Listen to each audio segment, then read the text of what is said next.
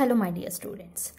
So we have completed amines preparation mind map. So this is the reactions of amines. Okay. So here I have taken only the the aliphatic amines. Okay. The reactions that I am discussing is only the aliphatic amines, not the aromatic I have taken.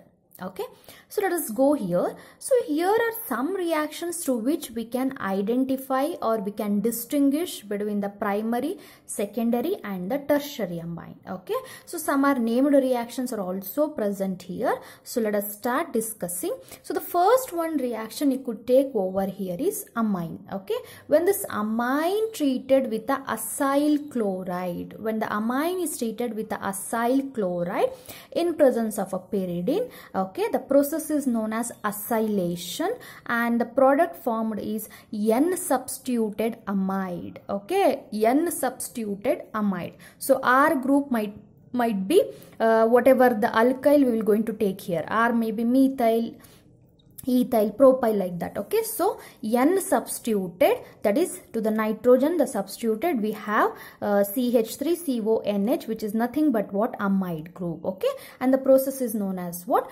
acylation. Okay, so let us move to the next one, that is, this is very important. See, when amine is treated with a mixture of chloroform, okay, followed by the excess of potassium hydroxide, okay, when it is heated with these two, there is a production of a foul smell or the bad smell will be produced. Okay, so that bad smell is due to the formation of a alkyl isocyanide. Okay, the alkyl isocyanide is produced, and this reaction or this process is used to distinguish between the like aliphatic and the aromatic amines. Okay, whether it's a primary amine, secondary amine, like that also, or it is used to distinguish between the aliphatic and the aromatic amines. Okay, so how they will going to distinguish? If the foul smell or the bad smell is produced, okay, so that results, the bad smell is due to the formation of a isocyanide. Okay,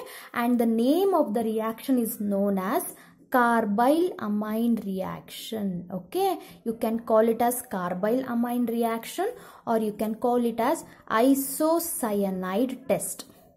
Okay, isocyanide test. So do remember the reagents, chloroform with a potash, alcoholic potash. Okay, potash is nothing but potassium hydroxide.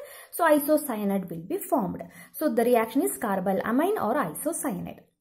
So let us move to the next one, that is when amine is treated with a mixture of sodium nitrite and HCl, okay, at 0 degree. When I say 0 degree, it is absolutely like a cold condition. Okay, see, whenever the amine, it may be aliphatic or the aromatic amine, when treated with this mixture, okay, so these two mixture when added to the amine, okay, within the reaction it will going to produce the nitrous acid. Okay, so amine when treated with the nitrous acid, you could say, and you should know how the nitrous acid will be formed by the reaction of sodium nitrite and HCl at 0 degree. The cold condition should be maintained. Okay, so that results in the formation of what, respective alkyl or aryl diazonium salt, alkyl or aryl diazonium chloride. Okay, so this process is known as what, diazotization reaction. Okay, so this process is known as diazotization reaction. We can prepare aliphatic diazonium as well as aromatic over here. Now, this reaction you have to remember, dear students, okay, whenever the alkyl or the aryl diazonium salt is hydrolyzed or treated with the water, we will going to get what, the respective alcohol. Okay, this is very important. We will going to get a respective alcohol with the liberation of nitrogen gas. Okay, so this is about the diazotization. So the next reaction, all the three are of like same. Okay, so the reaction name is called Heinzberg. Okay, Heinzberg reaction. It is called Heinzberg reaction and the reagent used here is Heinzberg reagent. Okay, so the reagent is benzene sulfonyl chloride. You could see the formula, benzene sulfonyl chloride. Okay, this reagent is known as Heinzberg reagent. Okay, so this test or this reaction is used to distinguish between the primary, secondary as well as for the tertiary amine. Okay, so let us go through. Whenever the amine treated with a, that is particularly primary amine. Okay, whenever the primary amine is treated with a Heinzberg reagent, it results in the formation of N-alkyl benzene sulfonamide.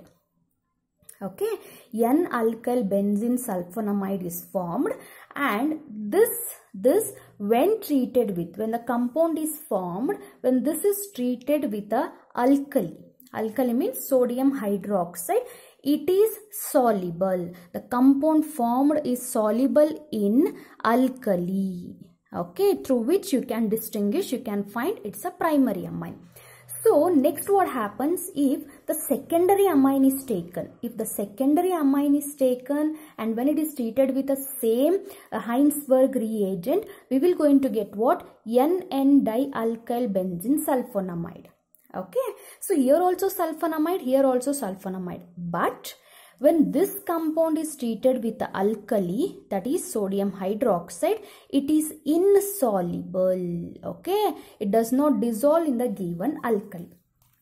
So primary was soluble, secondary was insoluble. So you can distinguish if it gets soluble, if the amine we have taken as a primary amine, then it gets soluble, then you can say yes, it's a primary amine, like that.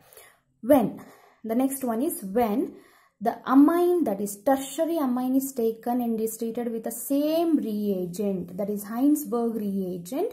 Okay, you will not going to find any reactions over there. It's because there is no presence of a tertiary hydrogen atom in case of a tertiary amine. Okay, this is how you can distinguish between the primary, secondary and the tertiary amine. So you have to remember the reagent that I have mentioned in each reaction. Okay, that plays a quite important role in some of the Karnataka CET. Even in the previous year, they have asked many questions based on that one. So my next video is about the previous year questions for or from the amines itself. Okay, thank you.